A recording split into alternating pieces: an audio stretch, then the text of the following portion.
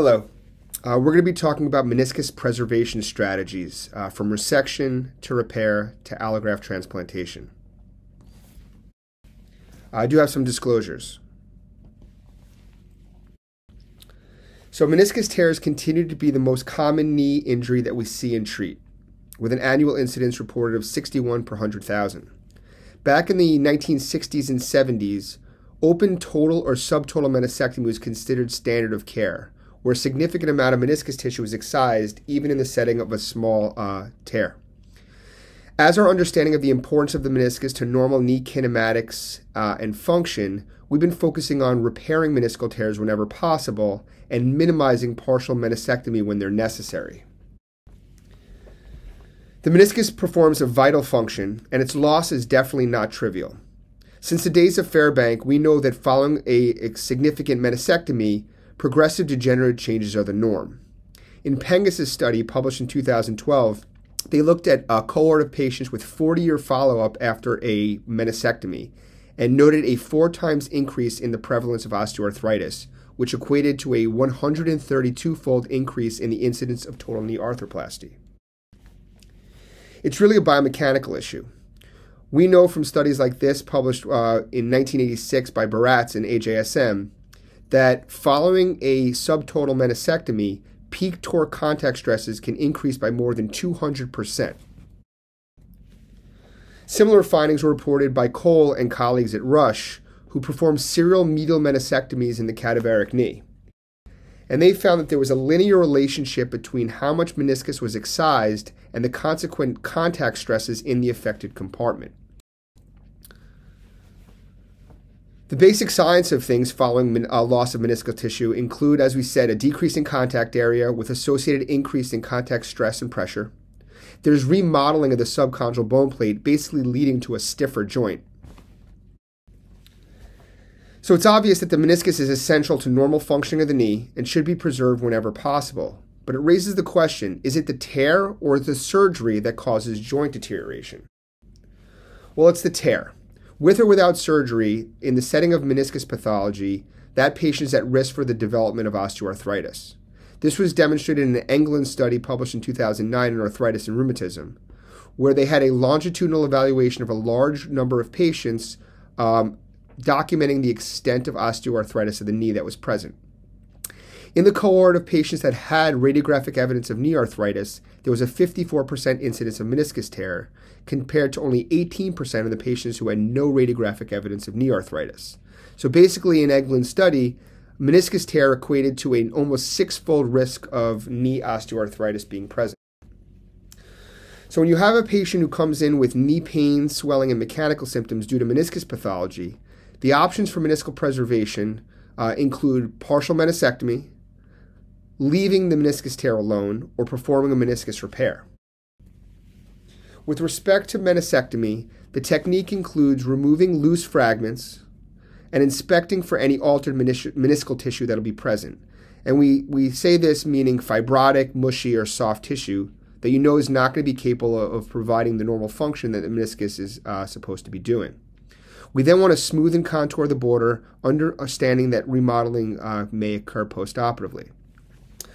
I encourage you from a technical standpoint to switch portals and instruments freely to get as direct access to the meniscus pathology that you're treating as possible.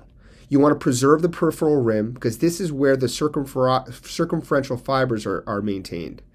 These fibers are important in converting the longitudinal weight-bearing stresses into hoop stresses that can then be distributed to the underlying bone through the anterior and posterior meniscus root. With respect to the long-term outcomes following meniscectomy, there's a lot of heterogeneity in the literature.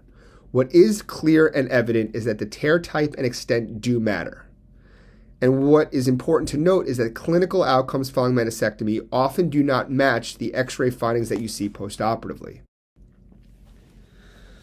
Most of the longer-term studies that are reported document an 80 to 95% rate of satisfactory results. However, it's important to note that most studies will show a relatively high incidence of post-meniscectomy arthritis being present.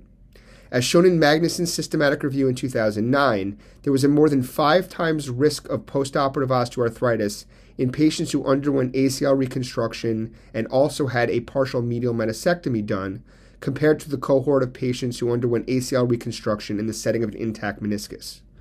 What's also important to note is that the improvement that you see in the short term will undoubtedly deteriorate over time. As shown in this study out of arthroscopy from back in 1995, while the short-term good to excellent functional results and return to sporting activities were relatively high in their cohort, the numbers precipitously drop off 8 years later with respect to the positive outcomes and ability to return to athletics. The extent of resection clearly affects both the functional and radiographic outcome after a partial meniscectomy. Chataine showed that increasing meniscus rim involvement increased the incidence of postoperative osteoarthritis and decreased patient-reported functional outcome scores. Whenever possible, you want to maintain at least 50% of the meniscus, because in Higuchi's study, there was significantly improved functional and radiographic outcomes when this was capable of being done. When dealing with older patients with degenerative meniscus tears, the decision-making becomes a little more complex. And this is primarily because of the underlying osteoarthritis and chondral degeneration that's often present. In Cravozier's study from 2005, they showed that in patients that had more advanced radiographic knee arthritis, Kellgren-Lawrence grade 3 and 4, the functional outcomes after partial meniscectomy were significantly poorer than those who had lower grade radiographic arthritis preoperatively. So basically, to sum it all up, functionally, patients do well after partial meniscectomy, but they're typically going to develop degenerative changes. Degenerative tears seem to do worse than traumatic tears, and there's no doubt that function will deteriorate with time after partial meniscectomy. It brings up the next question of, are there tear types that you can just leave alone? And this, I would say, is a much rarer circumstance. The tear types that could be left alone with just observation include partial undersurface tears and small non-displaceable tears. They also include tears of the posterior horn of the lateral meniscus, posterior to the popliteal hiatus like you see here. The real key is whether to decide whether or not you feel that that tear is going to bother the patient postoperatively. And if you're going to try and attempt any kind of treatment, you could consider synovial abrasion or trephination of the tear site with an 18-gauge needle. There is some support in the literature towards leaving certain tear types alone. In Shelbourne's study published in Arthroscopy in 2004, they had more than 200 patients where a lateral meniscus tear was identified at the time of ACL reconstruction. And at more than 6.5 years of follow-up, only slightly more than 3% of this cohort required further surgery, and 95% had normal radiographic ratings on postoperative x-rays taken at final follow-up. In a similar study published in 2014 by Lee in AJSM, they had 53 lateral meniscus tears also observed at the time of ACL reconstruction. They were all radial or vertical tears less than 1 centimeter anterior to the popliteus, and only 2 of the patients out of 53 required a reoperation for postoperative symptoms. 28 of the patients underwent second-look arthroscopy for healing as part of the study, and the authors noted that 21 of the small tears had completely healed, 5 had partially healed, and 2 looked the same as they did at the time of the index ACL reconstruction. So what about meniscus repair? We know that certain tear types are amenable to healing, and those are the ones that are present within the peripheral 20 to 25% of the meniscus in that red vascular zone. They typically, we want to perform meniscus repair whenever possible in younger patients, those with acute tears, and those with large radial tears of the lateral meniscus, because we know that they don't do well over time. So when considering meniscus repair, you want to evaluate the tear site and define whether it's stable or unstable. It's unstable if the torn meniscus tissue is displaceable or subluxates into the compartment. If it's displaced, you want to make sure that you can anatomically reduce it. And then oftentimes, I'll re-displace the tear to evaluate the location and the tissue quality that's present. We then want to really prepare the tear site to optimize the likelihood of healing. We debride the loose fragments. We rasp the tear edges and meniscocapsular junction with the instrument as you see in the image on the top. We're then going to perform a suture repair using either an all-inside, an inside-out, or an outside-in, with sutures placed on both the top and bottom of the meniscus to provide for a stable, balanced repair. It's really dealer's choice with respect to the technique, as many studies have shown comparable results and similar fixation strengths. To review each of the approaches, here's an example of an inside-out repair. This utilizes zone-specific cannulas, as you see here, and long, flexible needles. It does require an accessory posterior medial or posterior lateral incision, and you need to insert either a surgical spoon or a Henning retractor to protect the posterior neurovascular structures from injury. Inside out is good for the posterior 2/3 of the meniscus. I typically use this technique for repairing bucket handle tears or to fix the peripheral aspect of meniscus allograft. It can be hard to get very far posterior or very far anterior with an inside-out approach. And when you have a difficulty getting the angle that you would like, you should consider utilizing accessory portals. So here's an example of a vertical longitudinal tear fixed with vertical mattress sutures in inside-out fashion. The next approach is outside in, and this is good for the mid to anterior 1/3 of the meniscus. It can be difficult to utilize this technique more posteriorly. The steps are localizing the joint line, making a small incision, and then passing suture through spinal needles placed at 2 different sites. You then retrieve the passed suture through your portal. You could pass a second suture, which you then tie together and shuttle through the meniscus. This shuttling allows you to place the loop of suture over the meniscus tear with the tails on the outside. You then tie the 2 tails over the capsule, finishing your outside-in repair. What most of you are probably most familiar and comfortable with is the all-inside approach. And there's a variety of different options. Pretty much every company has their own version of an all-inside meniscal repair device. What I'm most comfortable with is the device you see at the image on the top. The benefit of an all-inside meniscus repair is that there's no incisions necessary outside the portals that are placed for standard arthroscopy. There's no need for knot tying, and it's very good for the posterior 2/3 of the meniscus. So here you can see vertical mattress sutures passed with an all-inside technique, fixing a peripheral longitudinal tear of the posterior horn of the medial meniscus.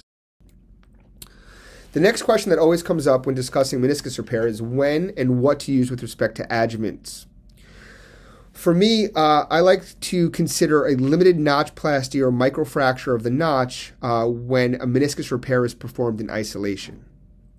There are other surgeons out there that are using fibrin clots or PRP as an adjuvant.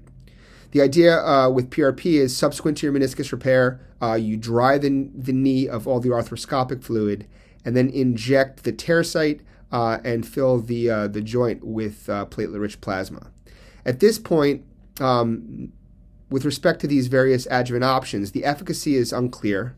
The concept is we're trying to provide a scaffold for healing with increasing the amount of growth factors, chemotactic and mitogenic stimuli at the tear site to increase the likelihood of repair. Here's an example of utilizing a microfracture all in the notch to generate bleeding.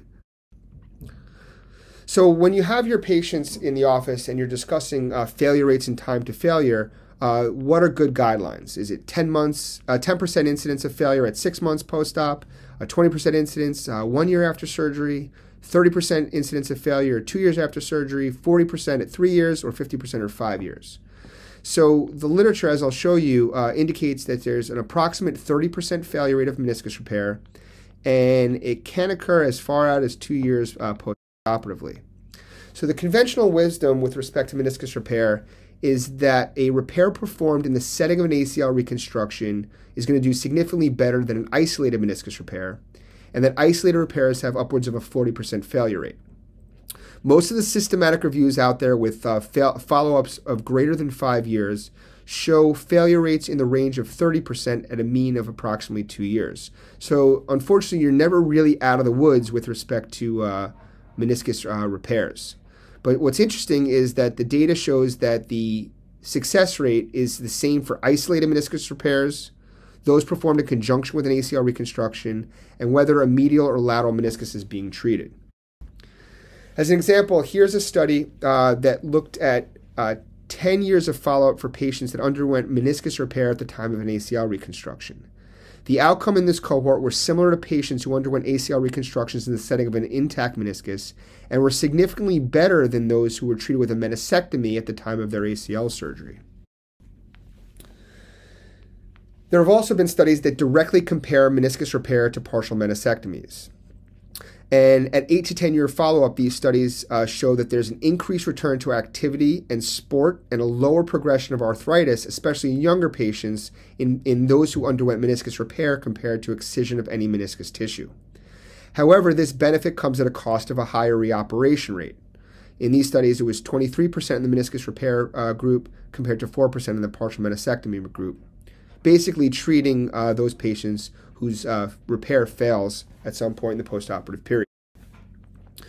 So to sum up, meniscus repair, good to long-term functional outcomes can be seen in the setting of healed repairs, and the progression of postoperative osteoarthritis is going to be less in a successfully healed meniscus tear than that would be seen following a partial meniscectomy. The method of repair that you choose to utilize is less important than the meticulousness of your technique and the stability provided to the meniscus tear site. Once again, recommending that you utilize sutures both on the superior and inferior aspects of the meniscus tear to provide a stable, balanced repair. But it's important to note, and when you're discussing the operation with your patients, that the failure rate can be upwards of 30% and can occur after 2 years or more. So what I'm hoping to get across here is I'd like you to be aggressive with your repairs. In my opinion, it's still a more conservative course than just excising a sizable amount of meniscus. And worst case scenario, you rescope for a failed attempt at repair. So what about the patients whose tear can't be fixed? And this is definitely a clinical dilemma. You have a young active patient who comes in with activity-related pain and swelling following a meniscectomy. And you know from an evaluation of their arthroscopic photos from their index surgery that the articular cartilage in that affected compartment is intact. We also know that there's a poor natural history of the meniscectomized knee. So it raises the question, well, what's the next best treatment option? So while you may consider an unloading osteotomy if the patient comes in malalignment, I think most of you would agree that an arthroplasty of any kind is not going to be ideal in your typically young active patient population. So it raises the question of the role for meniscus allograft transplantation. The rationale for meniscus transplantation started showing up in the literature in the mid-1990s with studies like this one published in the Journal of Knee Surgery, where the authors demonstrated a relatively normalization of contact stresses in the affected compartment in the setting of a meniscus allograft transplantation compared to the meniscectomy state. Here's a list of the current indications and factors considered in patient selection for those considering meniscus allograft transplantation. It's typically a younger patient who comes in with compartment pain in the setting of meniscus insufficiency. Comorbidities such as cruciate insufficiency or malalignment should be identified and treated either in staged fashion before the meniscus transplantation or concomitantly with meniscus transplantation. Ideally, the articular cartilage in the affected compartment is intact with no more than a focal area of grade 3 changes present.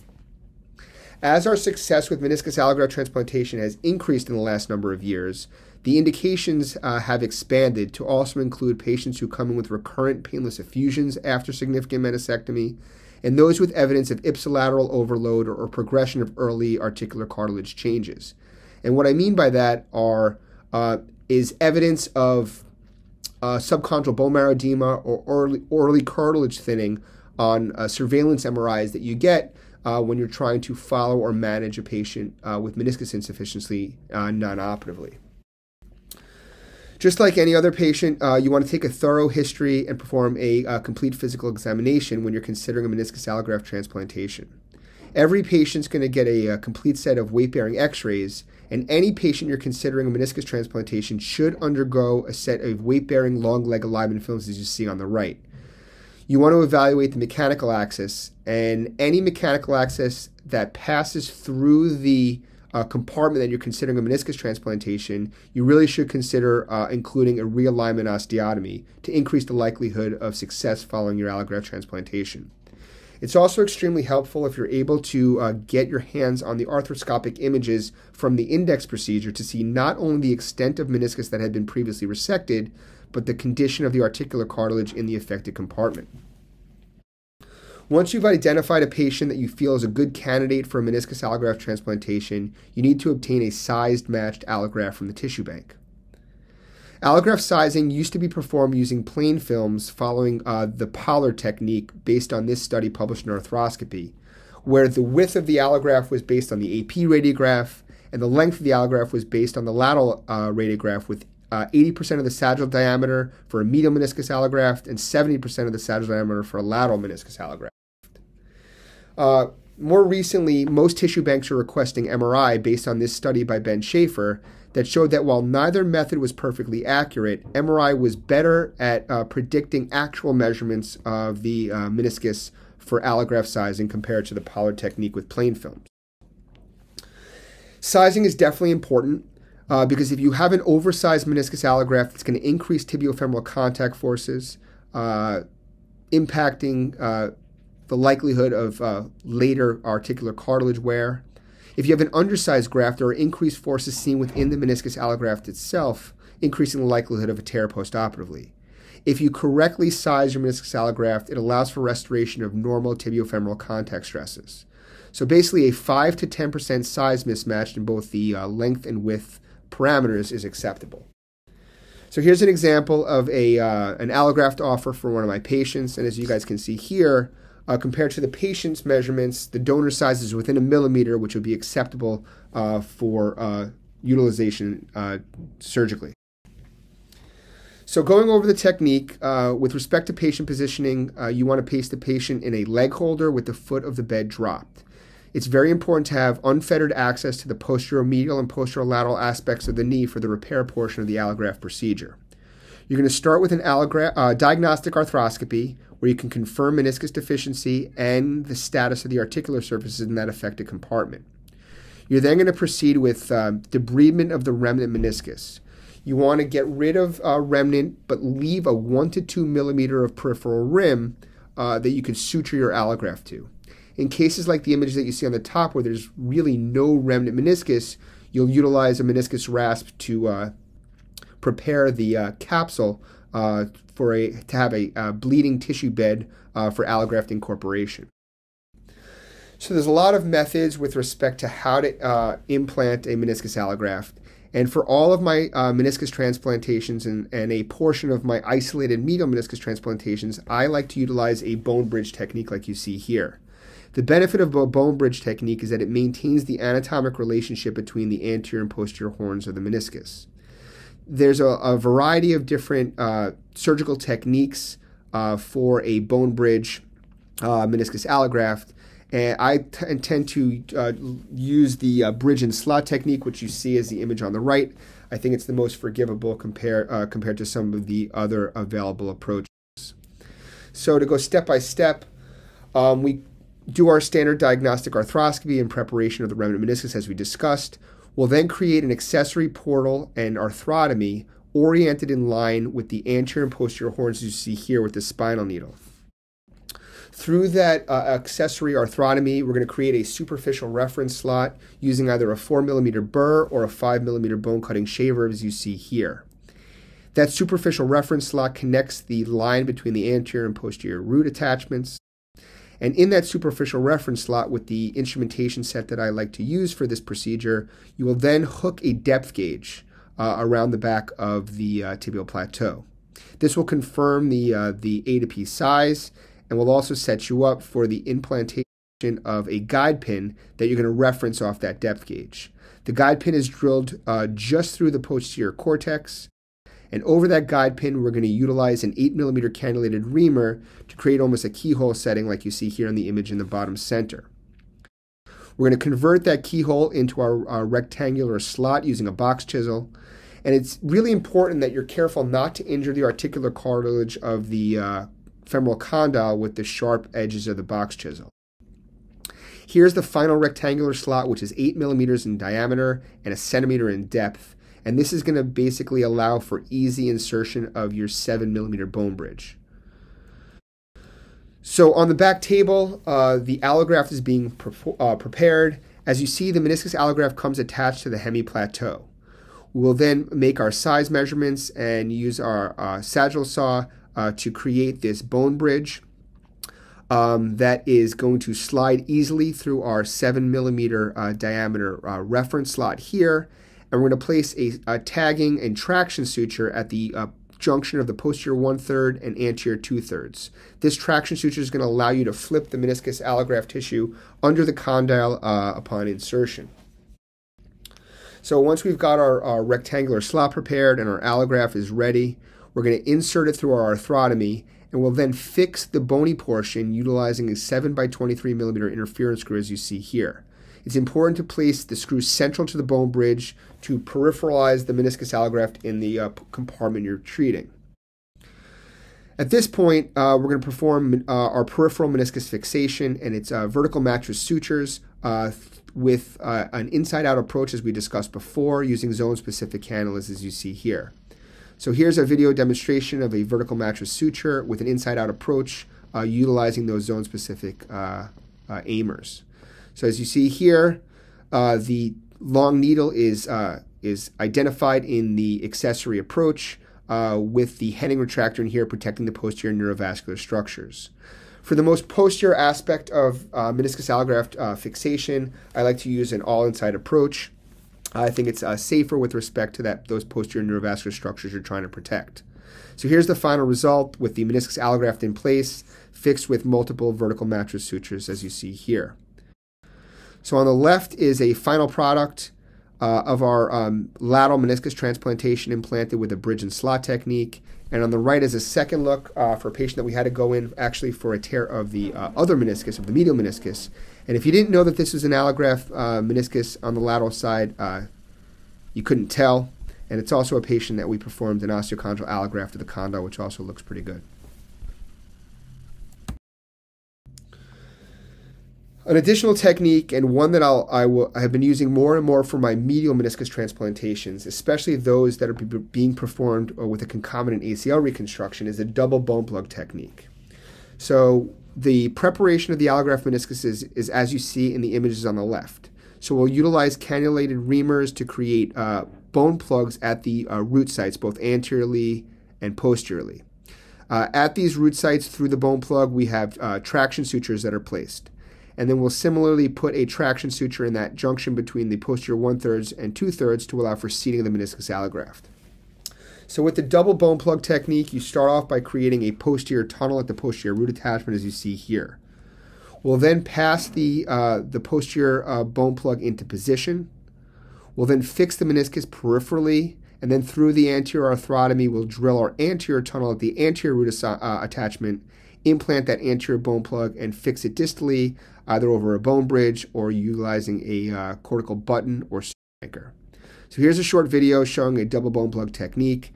So you see we have our ACL tibial drill guide, allowing us to place a retro drill at the posterior root attachment site. We'll then drill a 8 millimeter wide tunnel to a depth of 12 millimeters, pass a shuttling suture. That shuttling sutures allow us to pull the traction stitch that's in the posterior bone plug, allowing us to seat that posterior bone plug in the tunnel. And then we're going to progress with our peripheral fixation, going from posterior to anterior. Once again, vertical mattress sutures using an inside-out technique with sutures placed on both the superior and inferior surfaces for that balanced repair that we've been discussing. Here's the final product of our medial meniscus allograft transplantation using a double bone plug technique. So we've got our posterior plug seated here, our peripheral fixation with vertical mattress sutures in inside-out fashion. The most posterior aspect is fixed with all-inside fixation, and then we fixed our anterior bone plug through our accessory arthrotomy. With respect to the postoperative care and rehabilitation after an allograft transplantation, at the present time, there's no consensus on an appropriate protocol. This is something that we're actively working on. For our patients here at NYU, we typically have them toe-touch weight-bearing for 2 weeks. We then progress them to weight-bearing as tolerated with crutches. They're in a hinged knee brace for a total of 6 weeks. After the first 2 weeks where it's locked in extension, we'll unlock it to 0 to 90 degrees. And we want to avoid weight bearing at flexion angles greater than 90 for 2 months to avoid shear stresses on the posterior aspect of our allograft meniscus tissue. The patients are allowed on the stationary bike at 2 months, and depending on their return of range of motion and quadriceps strength, we'll allow them back to treadmill jogging at 3 months and return to athletic activities somewhere between 6 and 9 months, depending on restoration of 90% strength compared to the contralateral side, full painless range of motion, and no issues with treadmill jogging with respect to pain or post-activity swelling. So looking at the clinical outcomes, there have been an increasing number of studies published on allograft meniscus transplantation over the last number of years. Most, at least initially, were relatively small with respect to N, and there was a relatively large variability with respect to the results reported. Just to give you a little taste of what's been published in this study out of Rush, published in 2006, with 44 patients at a mean age of 31 years, there was significant improvement in all measured parameters compared to the preoperative baseline. Almost 90% of the patients were satisfied at their clinical outcome at the time of final follow-up. In this study out of Pittsburgh, they had 25 patients treated with lateral meniscus allograft transplantation, and at a mean follow-up of more than 3 years, just about 80% had normal to near normal ratings on their IKDC functional scoring outcome scores, and 96% reported improved symptoms and function compared to their preoperative baseline. An important aspect of this study is that on compared to the preoperative radiographs, their postoperative radiographs obtained at time of final follow-up showed no evidence of progressive joint space narrowing. In 2011, Elatar published a meta-analysis of 44 trials looking at meniscus allograft transplantation that included more than 1,000 grafts and 1,000 patients. At a mean follow-up of almost 5 years, there were significant improvements in VAS pain scores and light-shown functional scores, and almost 90% of the patients were satisfied with their clinical outcome. It's important to note that the improvements noted did diminish over time in this meta-analysis, but overall the data allowed the authors to conclude that meniscus allograft transplantation can be considered as safe and reliable for the treatment of refractory post-meniscectomy symptoms in selected patients. With respect to returning to athletics, in this study by Cole and colleagues, they looked at 13 patients at either the high school, collegiate, or professional athletic level, and at more than 3 years of follow-up, just about 80% returned to their desired level of play. Significant improvements were seen with respect to their Lysholm, IKDC, and KOOS scores, but it's important to note that 3 revision procedures were performed for an incidence of 23%. This included a revision meniscus transplantation, partial meniscectomy of the allograft, and a repair of a torn meniscus allograft. So to kind of pull it all together, meniscus tears are going to continue to be the most common knee pathology that we're going to see and treat as sports medicine specialists. What I've hopefully gotten across is that you should do your best to treat older patients with degenerative tears non-operatively, but if they continue to have symptoms after a trial of an intra-articular corticosteroid injection and formal physical therapy, surgery can provide them with significant improvements. If you are going to proceed with surgery in the setting of a meniscus pathology, you want to minimize meniscectomy whenever possible and be aggressive on repairing tears whenever you can. What we've hopefully also gotten across is that symptomatic meniscus insufficiency in a young patient can be a common scenario and a difficult problem to manage. We know that left alone, there's a poor natural history of the meniscectomized knee. And the data that's present in our current literature indicates that meniscus allograft transplantation can relieve pain and improve function, and it does so by restoring more normal load distribution in the affected compartment. Whether or not an allograft slows or prevents the development or progression of osteoarthritis is yet to be proven, but the early studies are promising. In the near future, I think the focus is going to be on joint preservation surgery, combining meniscus surgery with cartilage repair procedures and osteotomies. And we need to really examine closely the alteration in postoperative management for these combined procedures. Also on the horizon are a number of synthetic graft options for treating significant prior meniscectomies or segmental meniscus tears, and we are currently working on a number of different augments to improve the success rate of meniscus repair by improving the rate of peripheral healing. So hopefully This was a bit of a whirlwind review of meniscus tear treatment that you got some benefit out of. Feel free to reach out if you have any questions on the content that's been presented. Thank you.